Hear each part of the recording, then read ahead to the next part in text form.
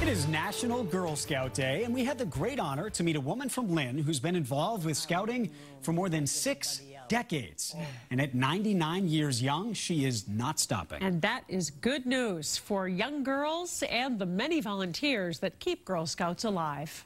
That's a troop number that they belong to. We thought it was only appropriate to meet Dot Macaione at the Girl Scout Museum in Waltham, a repository for Girl Scout history which began on March 12, 1912, when Juliet Gordon Lowe organized the first Girl Scout troop in Savannah, Georgia. The second troop began 2 years later in New Bedford, Massachusetts.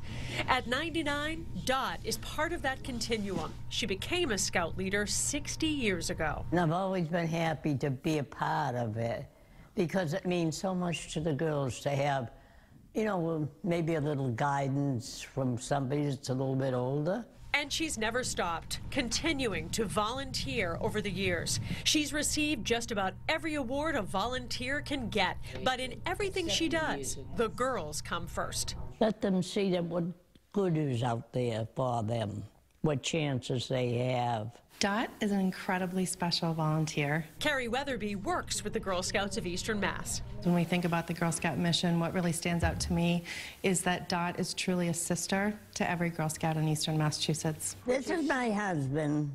He was a Girl Scout too. Dot's message to the young people? Be yourself and do the best you can and always be there for somebody like they are for you. So devoted. And we asked Dot how long she'll stay involved with the Girl Scouts, and she said, as long as they'll put up with me. And we think that is forever. I love her. And by the way, I think maybe being a Girl Scout leader and a Girl Scout volunteer has kept her healthy all these years. It gives her a purpose, and she obviously loves doing it. Being around young people, and so great for girls to be involved with scouting. Wonderful. I love